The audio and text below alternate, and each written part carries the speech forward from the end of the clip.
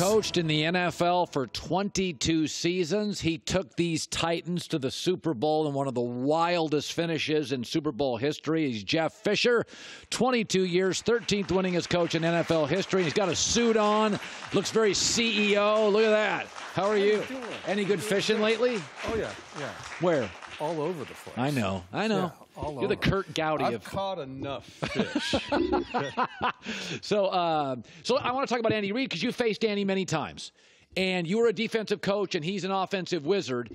I could make the argument that Tennessee, like your teams, is uniquely – the architecture here is the way to beat Andy. When you had success against Andy, how did you do it? That's what we did. We had running backs, whether it was Eddie or Chris Johnson and Lindell White combined or what have you. We had running backs. And, you know, somebody was asking me backstage here, how you think Andy's doing, what's going through his mind. There's one thing going through his mind, two numbers, 2 2s side by side, and that's Derrick Henry. Right now, that's the concern I think that they have, and you know, just let's go back a couple of years because, and we'll come back to Kansas City, but you know, I think some people kind of second guess what was going on in Nashville because Mike Mularkey takes the Titans to the playoffs and they're down 21-0 to Kansas City.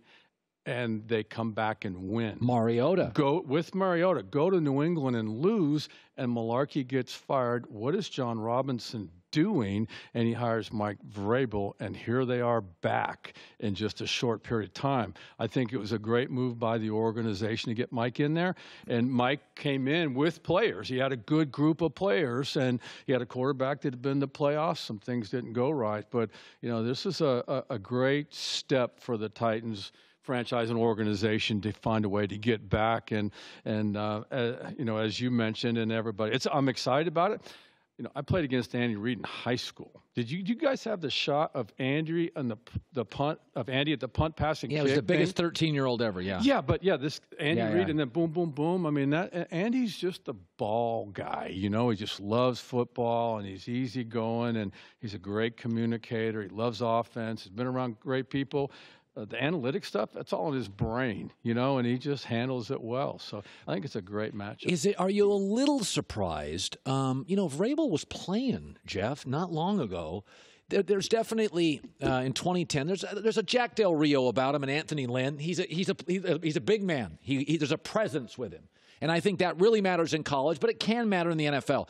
Are you a little surprised he's this good, this quick as a coach? I'm not surprised. He's got good coordinators. He's got a good staff.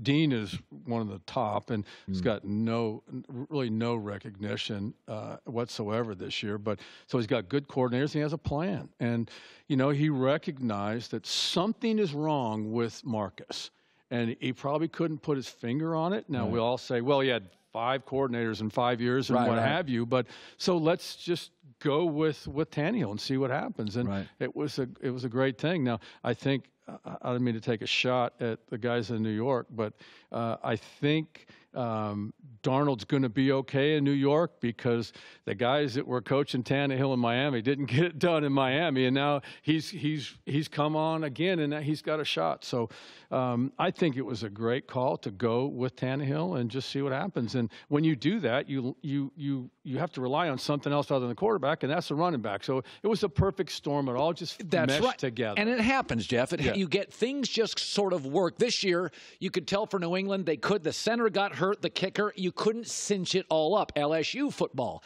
they kind of cinched it all up, the coordinator. So when you look at Derrick Henry, okay, he was a dominant. People thought he was going to be a linebacker. He was too big to be a running back. He's always been fine, but what happened? Something has happened in the last 15 months. Like, did somebody get in his ear? Like, he feels better and more dominant Colin, today. It's great you asked that. I don't know. This is what I've been told. I tried to verify it, but one particular person that I'm pretty close with over the years, Eddie George, I heard that Eddie had a little visit with Derrick, and it was the conversation was to the extent of pretty basic was, hey, dude, okay, you are a big back, run behind your pads. Don't make people miss. Run over them. You are a punishing big back. And be who you are.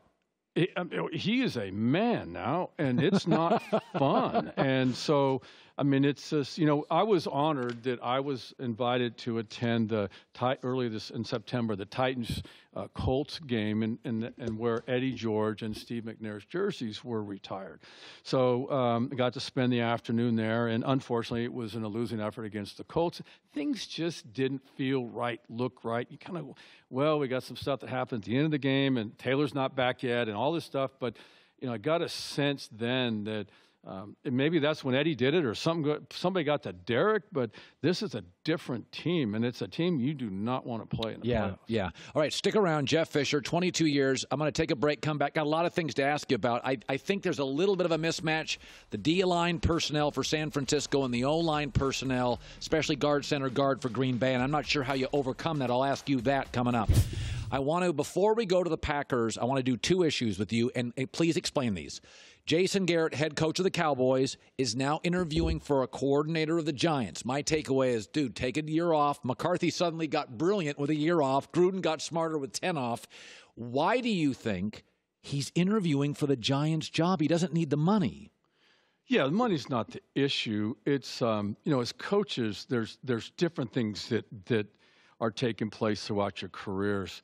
One thing that happened to Jason is that Jason went from the face of the Cowboys as the Cowboys head coach, but also the Cowboys play caller on offense. And so our understanding is he hasn't been calling plays for a couple years. That's right. Now. Okay, do you think he misses it? I know he misses calling plays. That's just how coaches are wired.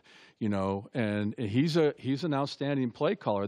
In this day and age, in this game, it's way too much to call plays and also manage a game at the end or manage a game, because clock management starts somewhere at the end of the third quarter. It's not just in the last minute of the game. That's you right. have to start. You're managing your timeouts, your challenges. Yeah, everything that's going on. So Colin, he wants to get back to calling plays, and he probably has a great deal of respect for that organization. They play him twice a year. He's seen Daniel play. He's probably evaluated him, saying, you know what, I can do some things with this kid and get this storied franchise back on the map, and what could be better than having a chance to maybe go out and beat Dallas next year? That's really good insight, Jeff Fisher. That's great insight. I haven't heard that. OBJ, very impulsive, can be immature. What do you make? You're Cleveland. You got Baker, who can be impulsive. Kevin Stefanski's a new kid. You got an owner who's impatient. Now I got to deal with this OBJ stuff. Do you cut him loose in Cleveland, or is he too good? Well, what do you make of what he's doing and who he's become? No, I think he's learning. Odell's learning from this. I mean, this is an emotional game, and all kinds of emotions, and you can only imagine the emotions in that locker room after winning the national championship and his alma mater, and so things happen. I just think in time it'll settle down. It was interesting.